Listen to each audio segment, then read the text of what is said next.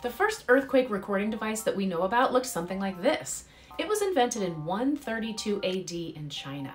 The basic idea is that you have these 8 dragon heads and they're facing in the cardinal directions, north, south, east, west, north, east, northwest, etc. And each dragon holds a ball in its mouth. Underneath each dragon is a toad with its mouth open ready to receive that ball. When an earthquake would happen, a pendulum or something inside of the seismoscope, which is what this was called, would swing and knock the ball out of the dragon's mouth and into the toad's mouth. Now this worked even for earthquakes that weren't felt by people that were near the seismoscope. They could also tell the direction where the earthquake had happened because the waves that were coming would knock that particular dragon's ball out of its mouth. And so this was a really early version of the seismometer. Pretty cool. Earthquake history is awesome.